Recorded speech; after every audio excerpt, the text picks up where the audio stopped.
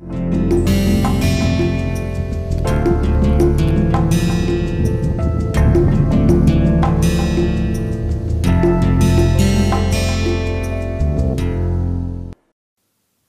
to the next lecture on the course Introduction to R Software.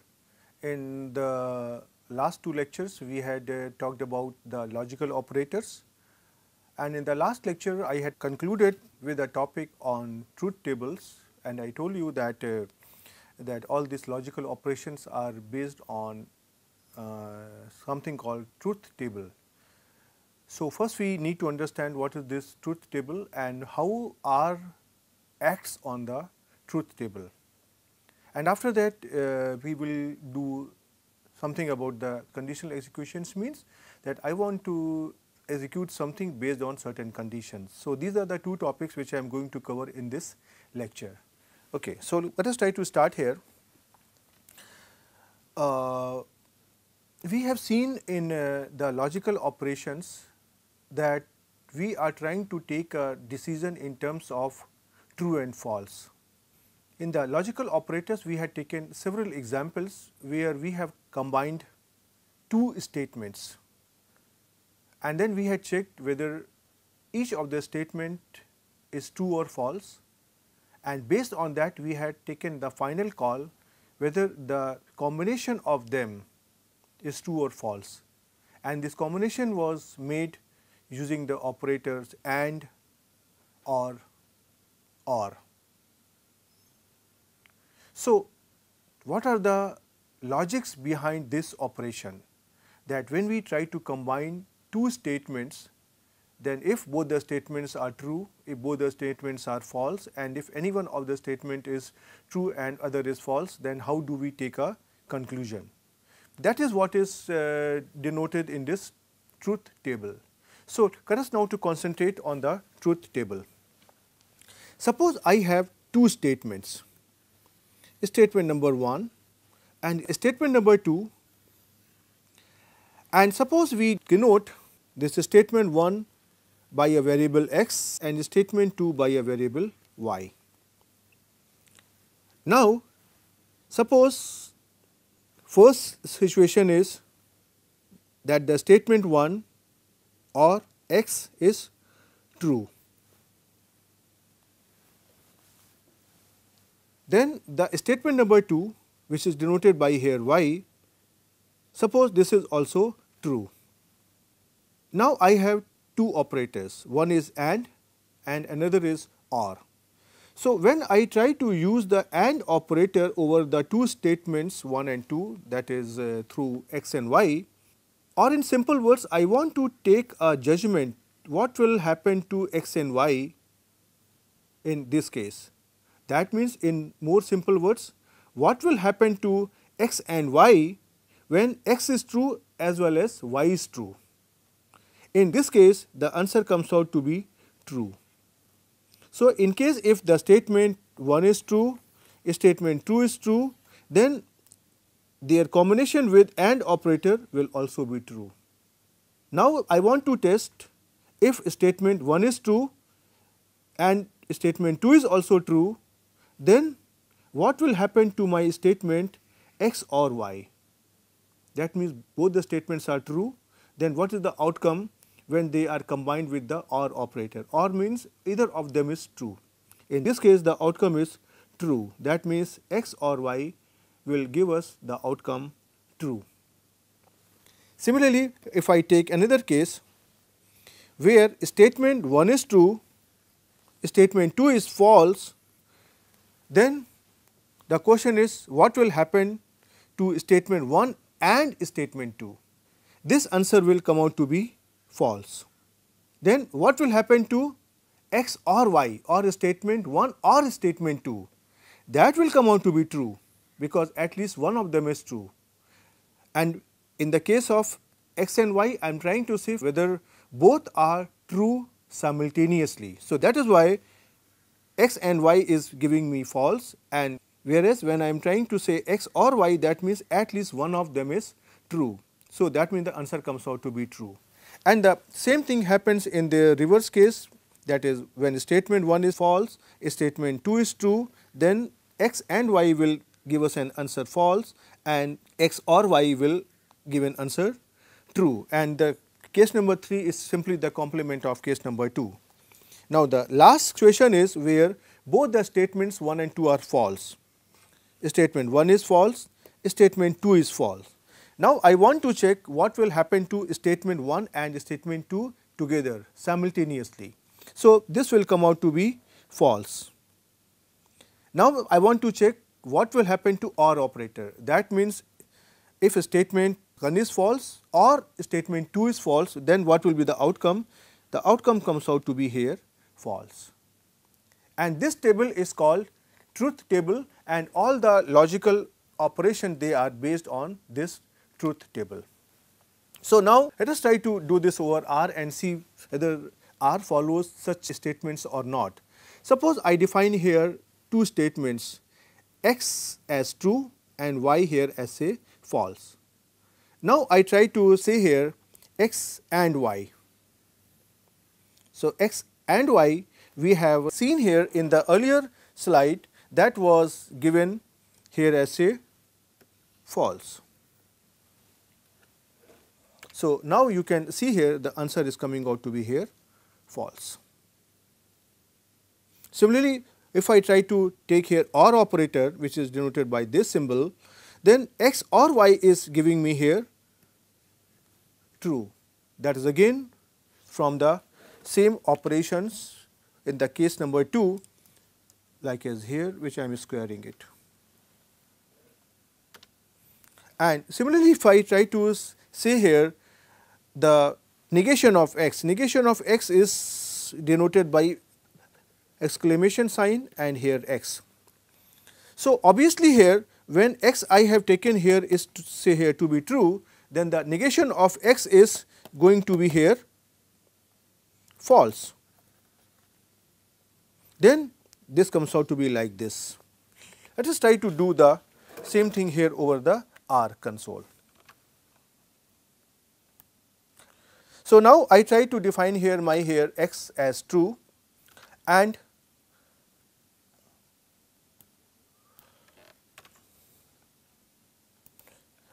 y to be here false. Now, you can see here I will try to do here all the operation x and y and x this thing, and let us try to see what happens. For example, if I try to do here x and y, you can see here this is false. If I try to do here for the OR operator, this comes out to be here true, and if I try to see here negation of here x, you can see here this is comes out to be false, and similarly if I try to take here negation of here y, then this comes out to be here true. Means obviously when y is false, then the negation of y will be true. One thing I want to show you here, that when I try to find out what is the value by x and what is the value of here y, this gives me here true and false. Now, do here like this. If I try to define here x here as a true, why this is happening? Because I am using the small letters TRUE, and we had discussed that when I am trying to use the word true, this has to be given only with capital letters, and same is true with here with the word here false. If I try to type it with small letters, this will give me false, but on the other hand, if I try to type y here with capital letters, it gives me the same thing. So, you can see here now x is true and y here is false. So, that is the thing which you have to keep in mind whenever you are trying to deal with the logical operators using say here true and false. Right. Now, I take some more example and try to see what happens. For example, if I assume a particular value x equal to 5, and I try to compare whether this x is greater than 2 or not, and I try to assign whatever be the result of this thing inside a variable calling it to be logical 1. Logical 1 because I am taking 4 examples, logical 1, logical 2, logical 3 and logical 4 will give us a sort of understanding. Now, whatever is the outcome of this thing that we do not know, but I really want to know that whatever is the outcome of this logical 1, is it really logical and what is the outcome? In that case, similar to the earlier statement, I can use here is dot logical, is dot logical, all in small letters, and inside the bracket I can write down the variable name.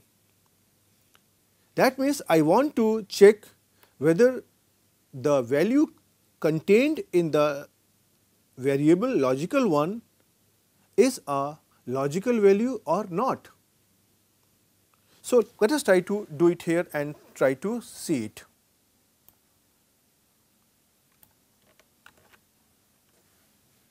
So, I try to take here x equal to here 5 and then I try to define here logical 1 as variable, and you can see here if I want to see what is the value of here logical 1, this can come out to be here true, but I do not want to do this thing, but I want to use this operator is logical to see whether this value is really true or false,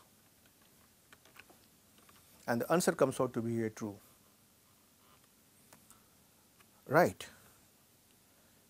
And now similarly, if I want to check here, say this another statement about x less than 10, whether the answer of this x less than 10 is logical or not. So, I can assign this value inside a new variable, say logical 2, and I try to store it here, and then I try to check here whether this variable is really logical, answer comes out to be here true. And here you can see here that I have given here the screenshot of this operation, so that you can verify it yourself. Similarly, if I try to take here another example here where I try to check whether twice of x is greater than 11 or not, and I try to assign it inside a new variable, say this logical 3, then I want to check it here whether this is logical or not. So, I am trying to use the same thing over here and the answer comes out to be here true. Similarly, I try to check whether 3 times x is smaller than 20 or not with x equal to 5, and whatever is the outcome, this I am trying to assign inside a variable logical 4, and then I am trying to check here whether this is true or false, or whether this is really logical or not, and the outcome here comes out to be here true, and the screenshot is given over here. So, I would request you that you try to operate this logical 3 and logical 4 statements and try to check yourself. Now, a bigger question comes, why I am doing all these things? Why I want to check whether this statement is true or false. Once I know that x is equal to 5, then I know that whether 5 is greater than 10 or 5 is smaller than 2. But you can think of a bigger program. Suppose there is a program that is describing the entire system. In that programming, there can be several steps where you would like to execute the thing depending on whether something is true or something is false. For example, in case if you are trying to write down a program for issuing a ticket, then the price of the ticket suppose depends on the age of the person. Then you would like to see whether the age is greater than or smaller than any threshold value. For example, if you say that the price for all the children up to the age say 10 years is 0, the entry is free, and the price of the ticket for anyone whose age is more than 10, that is 20 rupees. That means I would like to check as soon as I enter the value of the age, I need a conditional execution to tell me whether the statement whether age is greater than 10 or smaller than 10 is correct or not, and based on that I have to take the next step to assign the value of a price to be 0 or say 20 rupees. So, these are the places where we try to use it, and as I said earlier that here we are dealing with the basic fundamentals, a very smaller thing which are used in writing a bigger program. Okay, so now after this logical operators and truth table, let us try to start a new topic. This is about the control structures. What do you mean by control structure? What is control? Control is something that there is an officer, and depending on the conditions and requirement, he tries to control the staff, and based on that he gives different types of instruction depending on the conditions. So, he is also trying to make a conditional execution. So, how to do these things inside the R, that we now try to learn. There are several aspects of this control structures in R. First thing is this: there are certain control statements, there are certain loops, and based on that we try to define some function. So, we will try to take up all these topics one by one, but today we are going to deal with the conditional executions. Conditional executions means something has to be executed based on a condition, whether the condition is true or not. So, there are several ways. First, we try to understand the first simple approach. Now, when you say conditional, conditional means what? If something happens, then please take action number 1, and if something else is happening, please take action number 2, and this can be extended further. In case if there is a condition number 1, then take an action number 1. If there is condition number 2, take an action number 2. In case if there is condition number 3, then take action number 3. For example, when we go to a doctor, in case if the person has got a headache, then doctors take action 1 and it gives the medicine for headache. And in case if somebody has pain in the back, he takes action number 2 and he gives the medicine for the backache, and so on. So, that is the basic idea of the conditional execution. So, in R, in case if I try to operate such a command, then first we have to understand the syntax. The syntax is very simple. First we write here if all in small letters, and inside this brackets we try to write down the condition under which the action has to be taken, and then inside this curly brackets I try to write the command which has to be taken when this condition is true.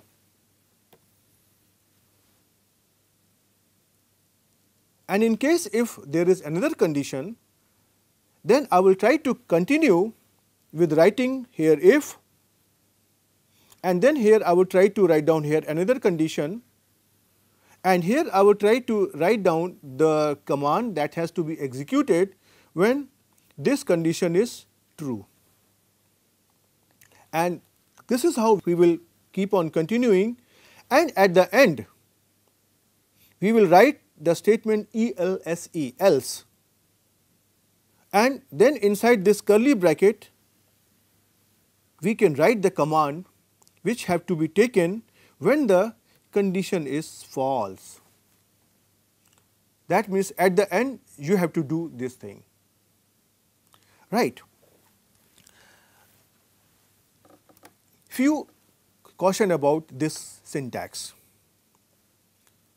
This control statement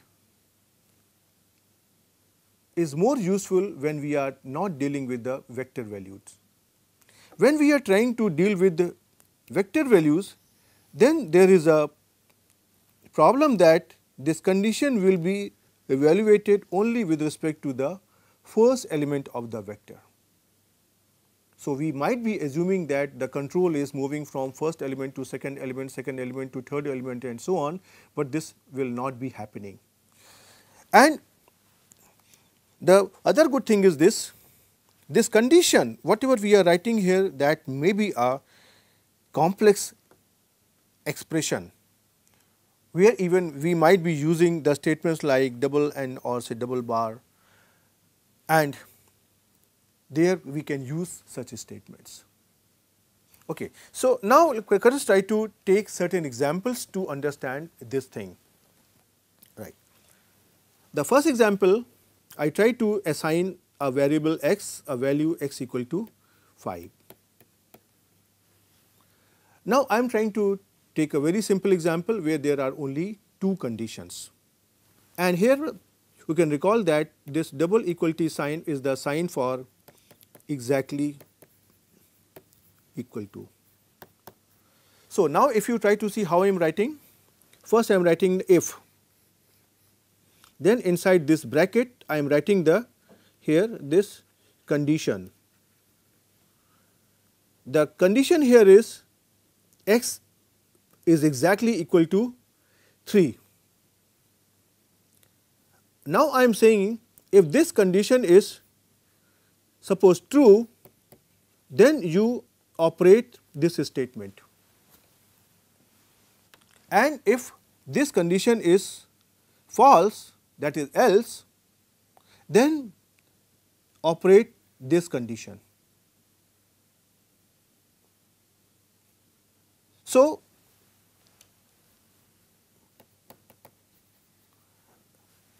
now I have here one statement which has to be executed in two different ways depending on the conditions, and these conditions you can see here, they are enclosed under the curly bracket. So, now let us try to see what I am trying to say here. If x equal to 3, then we have to execute that x is equal to x minus 1, and if x is not equal to 3, then we are going to execute that x is equal to twice of x. That is what we want to do. Now, since I have taken here the value x equal to here 5, so obviously here in this case we can see that x is not equal to 3, and in this case x will be operated as 2 into 5, which is equal to here 10. And now, if you try to do so, here is the screenshot and here is the operator, where we want to, where we can see here that this is the answer is coming out to be here 10. And similarly, if I try to take x equal to 3 here, then I would request you to follow this slide and try to execute it, the same statement, and try to understand that if x is equal to 3, then operate this thing. If x is not equal to 3, then operate this thing, and the outcome will come out to be here x equal to 2. Now, let us try to operate this thing over the R console. So, now let us try to take x equal to 5, and I try to copy this condition over here. So, now you can see that this condition has been executed over the value of x, and now if I try to see the value of here x, which comes out to be here 10, right. So, now the value of x has been executed with the same value. Now, on the other hand, if I try to take here x equal to here say here 20, and then if I try to operate the same condition over here, we get here, you can see here x equal to 40, and similarly if I try to take here x equal to here 2, and then if I try to operate this condition, then I get here x equal to 4. Please try to execute this statement yourself and try to see that whether are you getting the same thing, and then try to understand what is really happening inside the R programming. So, I would like to stop here, and then on the next turn I will try to take some more example on this conditional execution, and I would request you that please try to revise this lecture and try to understand, so that in the next lecture when I continue you can understand it better. Till then, goodbye.